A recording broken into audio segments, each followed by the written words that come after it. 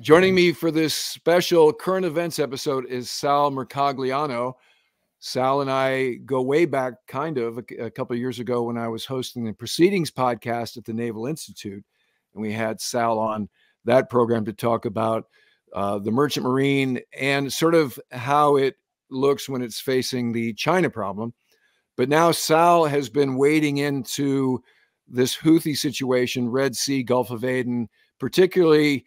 He deals with it from the commercial shipping aspect, but of late, our Venn diagrams, as it were, have overlapped. So I thought it was past time to have Sal on the channel to provide some analysis of what's going on in that region. But Sal, first, give us your bio. Sure. So a graduate of the State University of New York Maritime College. So I worked as a merchant mariner. I sailed for 3 years with the Military Sealift Command, worked ashore for them for 4 years.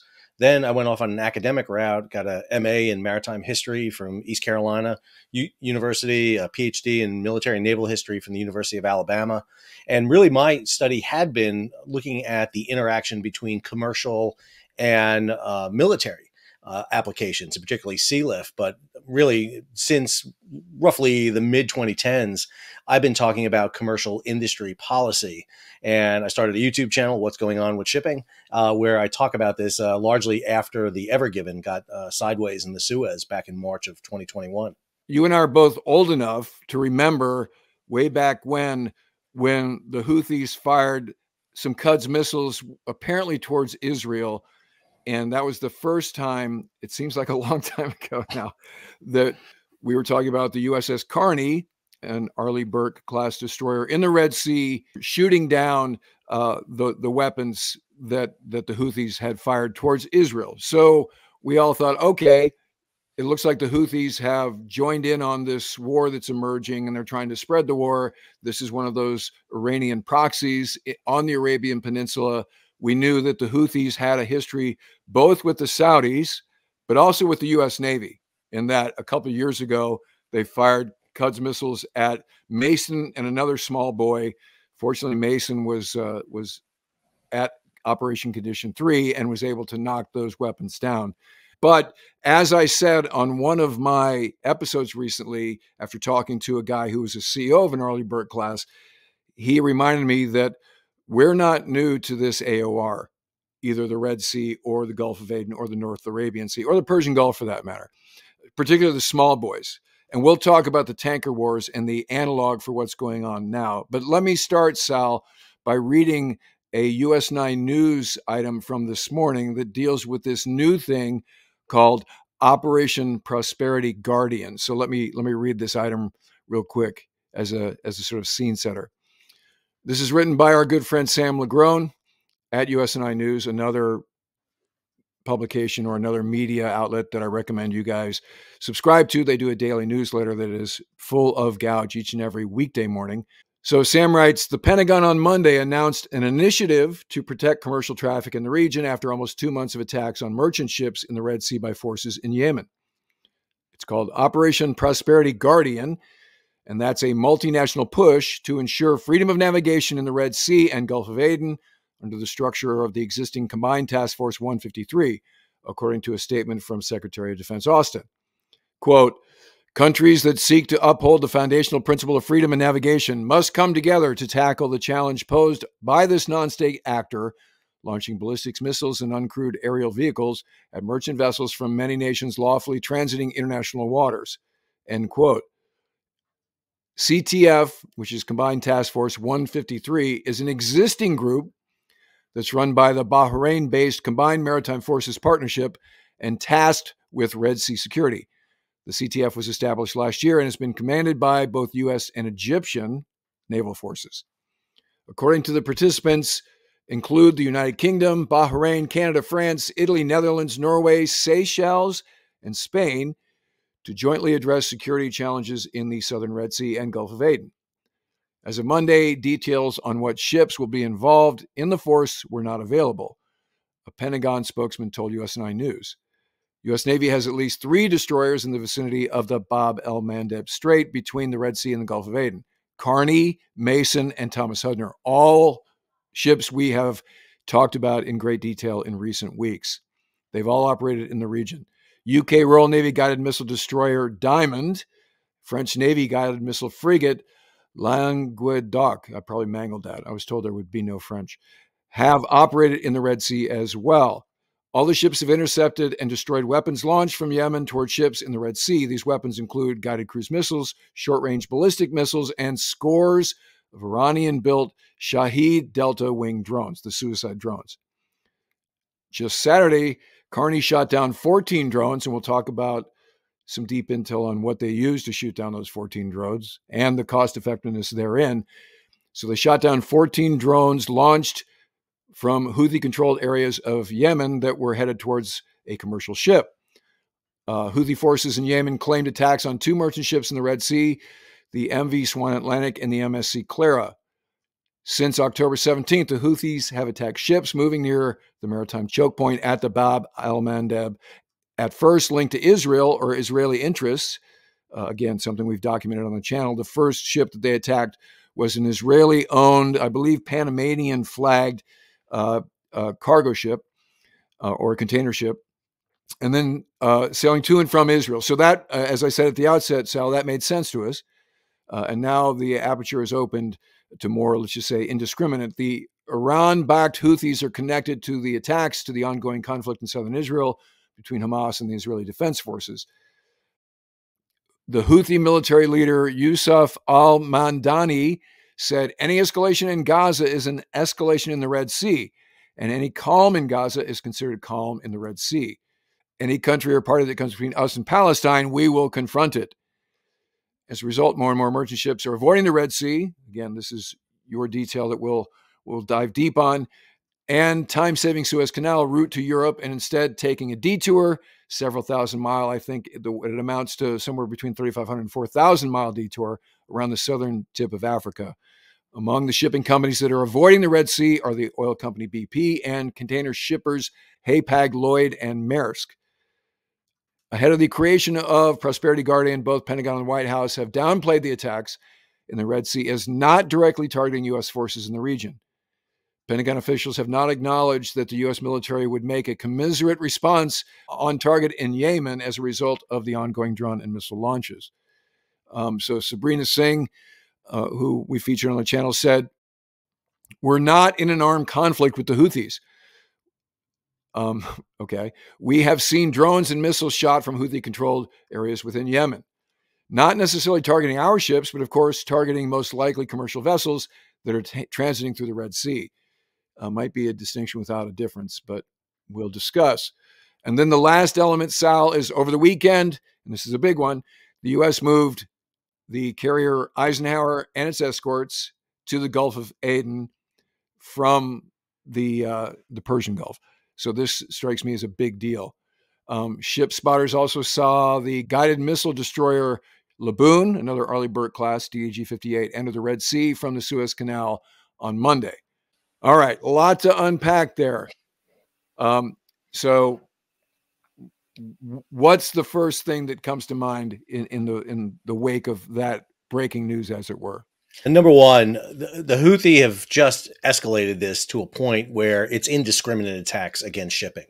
You know, whatever guys they had that they were attacking ships connected to Israel and heading to Israel, that's gone. We've seen strikes on ships, Maersk Gibraltar, number 9. I mean, they're hitting ships just what they want to hit. So that has really created the issue of increased war risk insurance going through this region. You know, one of the things that shippers have had to do is pay more to go through this region. And normal war risk, which you were paying for, was about 0.02% of the value of the ship. Now, all of a sudden, it's jumped. It's jumped up to about 0.5% to 0.7%. And now you're talking about tens of thousands, if not hundreds of thousands of dollars to go through there. And for a lot of the big commercial shipping firms, and the two ones that started it was Maersk and Hapag, they both basically said, listen, we are not getting the protection we need. We are traveling through this area. The insurance is going to go up, and the potential for damage is such that we're going to pull the ships out. And they did. And once they did that, that started the wave effect here of everybody else following along with them. And it basically triggered the United States and its allies to take action.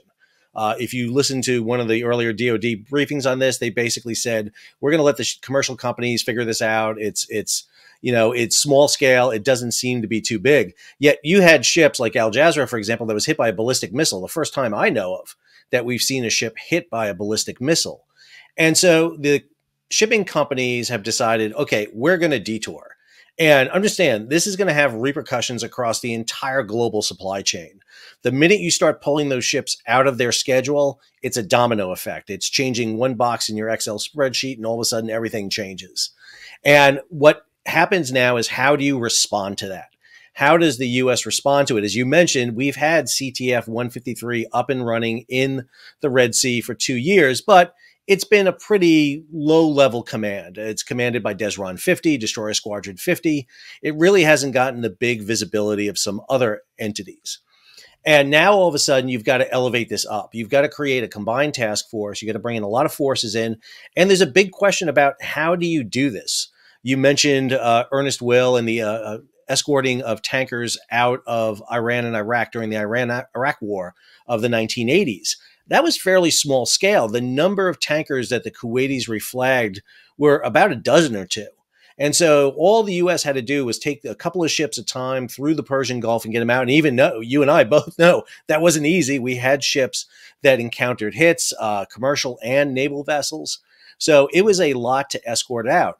In the 2000s, 2010s, we had CTF 151 operating in the Gulf of Aden against piracy, but you're operating against skiffs with pirates on board with AK-47s and RPGs. The Houthi are a whole other level. And the amount of ships you have going through the Bab-el-Madeb on a normal day is anywhere between 50 to 70 going through here, 12% of the world trade. And now you've got to figure out a way, okay, how do we do this? How do we do this escorting? Are we going to do it, a la Tom Hanks in Greyhound? Are we going to put big convoys through, surround them with escorts, and fight them through back and forth? Are we going to set up picket stations, set up a number of ships between the main shipping line and Yemen and catch the missiles as they come back? Or, again, things we haven't talked about and really the administration doesn't want to talk about is hitting the sites in Yemen and neutralizing them before they can be launched, or worst case scenario, taking the Bataan Amphibious Ready Group and putting Marines on the ground to make sure that this doesn't happen. You said 50 to 70 a day, right? And so as we talk about the Greyhound scenario, the question arises, do we have the ships to support that over time?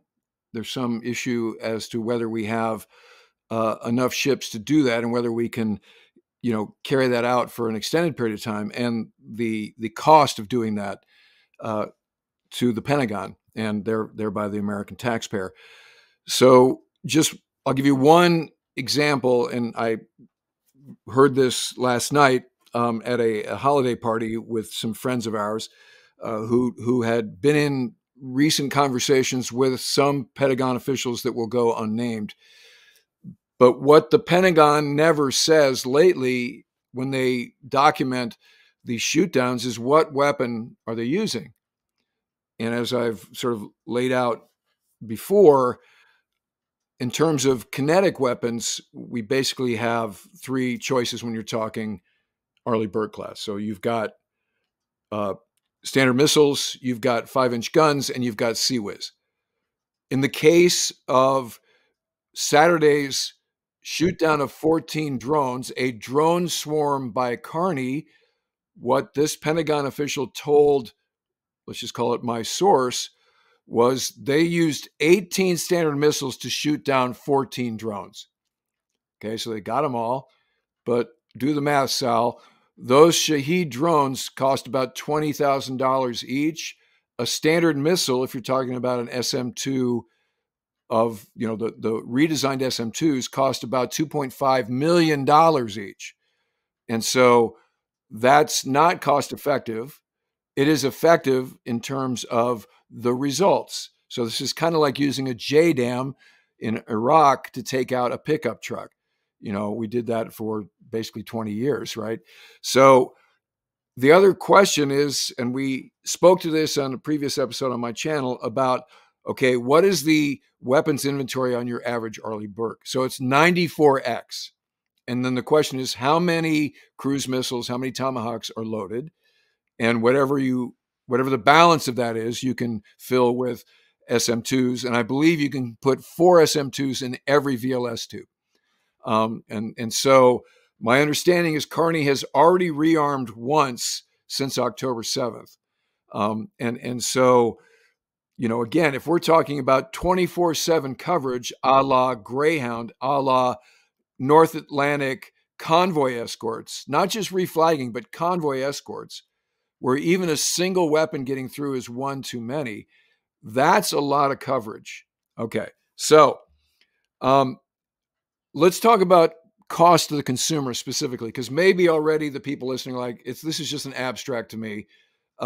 Just like you did with Ever Given, you pointed out that container ship stuck in the Suez is affecting world markets this number of dollars per day. Further, if you're wondering why your BMW hubcaps haven't reached your dealer, or your lawn chairs for summer season aren't in Home Depot yet, here's what's up. So I think most people don't realize how the stuff they get gets to them and what the resonant effects. So when you talk about Maersk is saying, we're not going through there anymore, we're going to go around South Africa, they bear an expense. You talk about the increased insurance, all that is passed on to the consumer, right? The company isn't going to pay for that ultimately.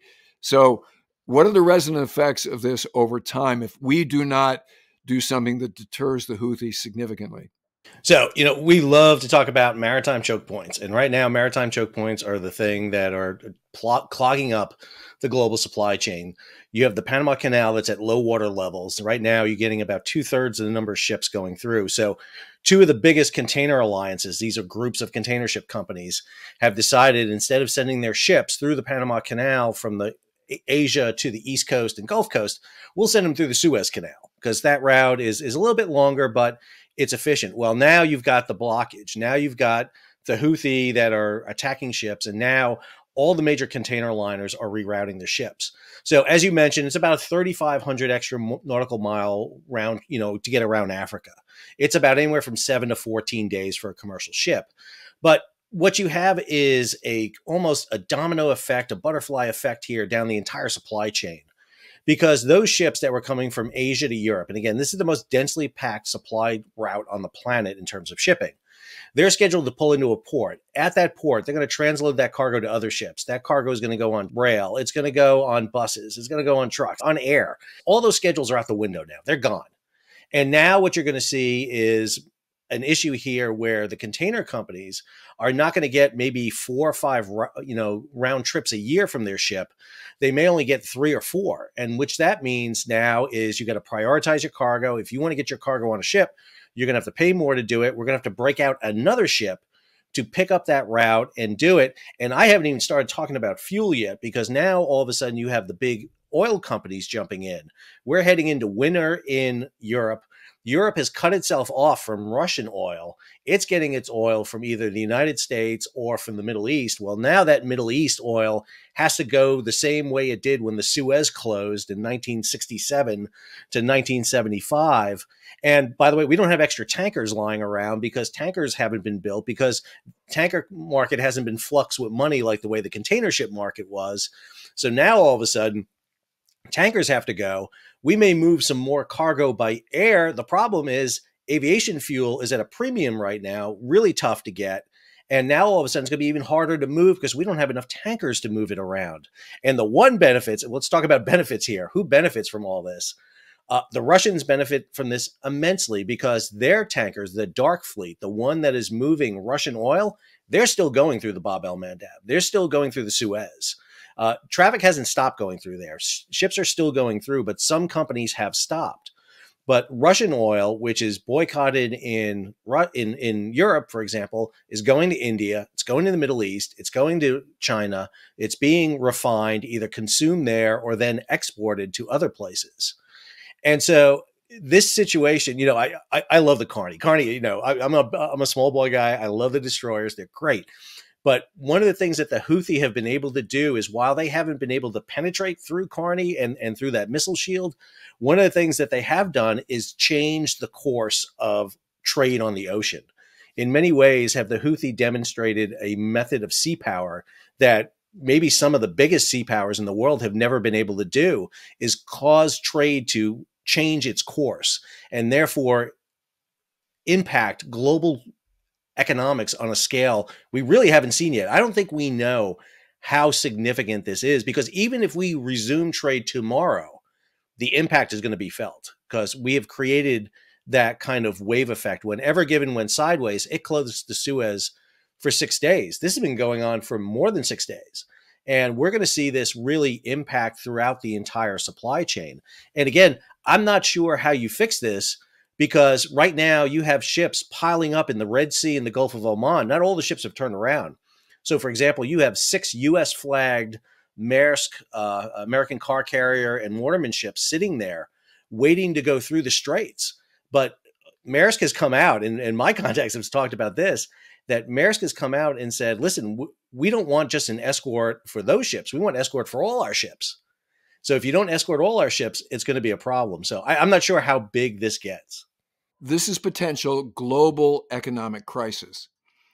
That's not overstating it, especially when you add on the fuel crisis piece. And like you also said, auto, carriers and finite number of ships, prioritizing their loads. So again, I'm suggesting that if the average consumer who happens to be watching this channel isn't feeling like this affects them, they're dead wrong. They're very wrong. Gas shortages, kind of a thing. And you might not get that car that you ordered on time, at least, and you might pay a significant greater amount for it, going forward. As you phrased it, Sal, what hit me, you talk about the Houthis have been successful in rerouting shipping. So I'm thinking, I'm pretty sure that's why we have a Navy, is to keep shipping routes open, free trade. And so this is definitive in terms of how do we fix this. Further, currently, the cause for the chaos is singular in terms of the bad actor, which is the Houthis. So I think what we're going to see is we will ramp up the pressure on the Houthis. We'll also urge, particularly the Egyptians, to do what they can do to ramp up Arab to Arab state pressure, although the Houthis aren't a state, right? This is a non-state actor. But certainly they can bring some pressure to bear that maybe an infidel nation cannot. And the Egyptians care because of the economics piece, right? So check me on this. It costs a ship $500,000 to transit the Suez. I think Navy ships pay $1 million, but like an aircraft carrier pays $1 million, but it costs anybody else $500,000 to transit the Suez. Is that an accurate number? About average. I mean, of course, it depends on the size of the vessel, but Egypt generates about $9 billion in toll money over the year annually from that. So far, as you have mentioned on your channel, the number of ships diverting is relatively small and growing. But I think the Houthis, not to get in their head, are trying to create a circumstance where nobody goes through the Bab-el-Madeb Strait. And I'm not sure to what end, except that thing that was in Sam's article there where they're like, if the Gazans, the Palestinians are, under fire, we consider ourselves under fire. If the Palestinians are starving, we're going to make sure that world markets are affected and potentially, rich nations feel the brunt of not getting goods and services and food even, right? And so that's their kind of thesis. That's their bumper sticker. I think what we're about to see is whatever this Operation Prosperity Guardian is, and it's not quite clear. Is it a reflagging effort? Is it escorts? Did Ike move to execute a contingency op that I guarantee you they already have in the books of attacking Sana'a or wherever? And of those other options, you mentioned the ARG doing, some sort of a marine op. I don't think that would happen. That'll be like the third or fourth option. I think what you'd see before then, a whole bunch of cruise missiles coming off of subs and small buoys into the target set, whatever they have in terms of an integrated air defense. That one F-5 they have that they did that video today that they showed the F-5 flying by the parade. Good luck to that guy if he decides to turn south. I don't even think that airplane has a radar. Talk about alone and unafraid. That's the definition right there. That guy wouldn't last very long. That would be part A. And then part B would be integrated airstrikes, starting with soft kills, hard kills of whatever SAMs are left by growlers, shooting harms and doing jamming. And then, now we got Super Hornets dropping JDAM and GBUs and whatever dumb bombs are required to take out troops in the open or whatever.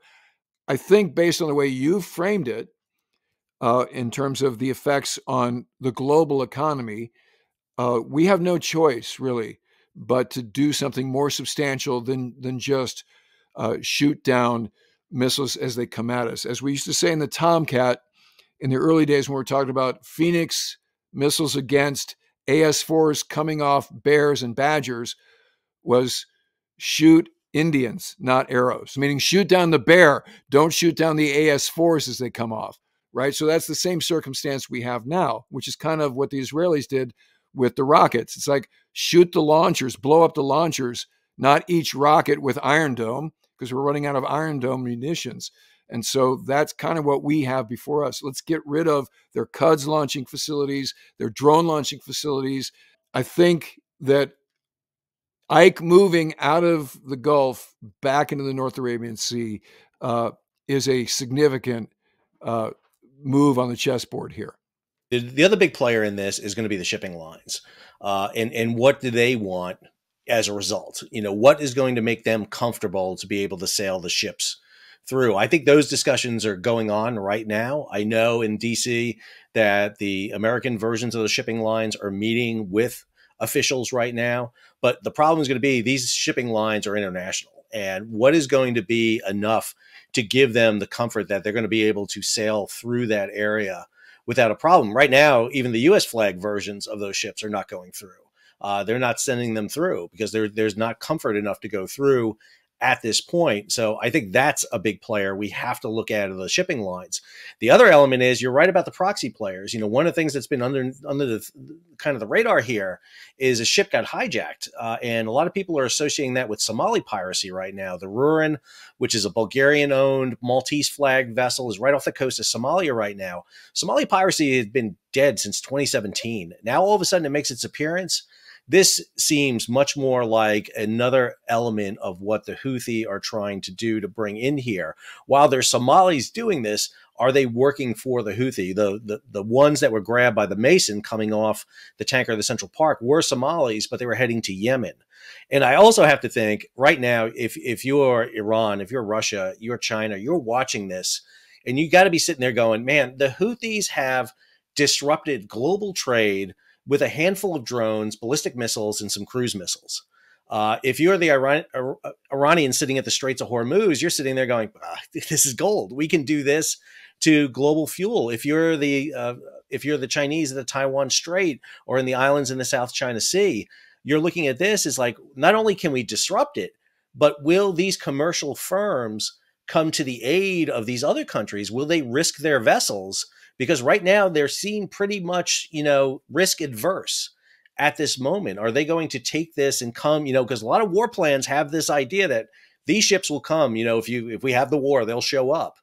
And if they don't show up, that's going to throw off a lot of plans that are in the books right now for global shipping. And again, I think what the Houthi are demonstrating to us, and much like the Ukrainians demonstrated in the Black Sea, is how a force without a navy largely can defeat a navy or at least push it back. And right now you're seeing that reaction take place. I think you're right about the Egyptians. I think the Egyptians have a role to play in this. But, this is a scenario that we really not gamed out before. We knew about the Houthis, that everybody realized this, but their position astride that choke point has really demonstrated what it takes to be able to be a world player all of a sudden. And, more people are talking about Houthi in Yemen than ever before. Yeah, it seems like they're begging for a reaction. And that's the other thing that concerns me as I talk about the Iranian influence, the Iranian proxy piece, is what else is going on here where they're like, being so provocative? Because as you frame it, in terms of the lessons that we'll demonstrate to Russia and China particularly, it strikes me that our reaction needs to be deliberate and unflinching. And when I hear Pentagon spokesperson Sabrina Singh say, well, they haven't attacked us yet. Like I said, when I was reading Sam's article, that's a difference without a distinction. Then my other question is, so what's it going to take for us to then change that logic to the degree that we do reflag tankers and we do ensure that these sea lanes are not disrupted at all, which again strikes me as that's why John Barry and Stephen Decatur kind of sailed over the horizon the first time, was to make sure that sea lanes were open globally. That's why you pay for a Navy. That's why we have these ships, and we're a major power that can go over the horizon and stay over the horizon. We have task forces that don't ever come home. China can't do that. Russia can barely do that these days, if at all. We're the only one that can do that at length. So here's the real test to our U.S. Navy, and it's going to be interesting to see how we react. And I hope that we react, again, with unflinching resolve here because of all the reasons you lay out. You're hitting on a big point there that really I want to hit home is, when we talk about John Barry, Stephen Decatur, and those great, you talk about the Navy being founded by piracy in many ways. The Naval Act of 1794, the historian in me comes out. That's the whole reason for the founding of the Navy. But this situation is a lot different because those ships that are being diverted and hung up right now, the vast majority of them are flagged in the Marshall Islands, Panama, and Liberia. They're one of the things we've done post World War II was create these open registries that have lowered the operating costs so that we can see global trade increase. The cost to move goods has decreased demonstrably over those decades. But one of the reasons that those shipping costs are so low is because Panama, Liberia, and the Marshall Islands aren't sending their navies because they don't have any, because those taxes are low. Should the U.S. Navy adopt the role of really being the policeman of the oceans and the guardian of the oceans and freedom of the seas, where does our role take over, and where's the allies? That list of 10 nations that you listed sounds great, but I didn't hear, a lot of the big nations that have a big interest in this. Where's Japan? Where's Korea? The Chinese 45th Escort Group is sitting there off Djibouti right now watching this whole thing unfold. They don't seem to be playing a big role in this whatsoever. And again, they may be playing a role behind the scenes, I think, and watching this and documenting it. But, this is an international aspect. I think that's the other element here that we really need to be careful about, is not making this the U.S. response and making it like we saw with Combined Task Force 151. This is allied. We had the Indians. We had tons of nations involved. The ship that's being held right now by the Houthi is a Japanese ship.